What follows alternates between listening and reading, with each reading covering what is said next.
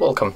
In front of me I have MOTOROLA Edge 20 and I will quickly show you how you can take a screenshot without using physical keys. So in this smartphone we can find very useful gesture. We have to pick our three fingers and then click and hold screen at the same time.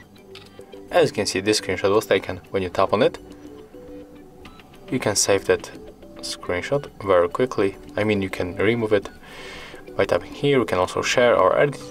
And if you want to activate this option, you have to go for the settings, then scroll to the system, pick gestures, and then find three finger screenshot.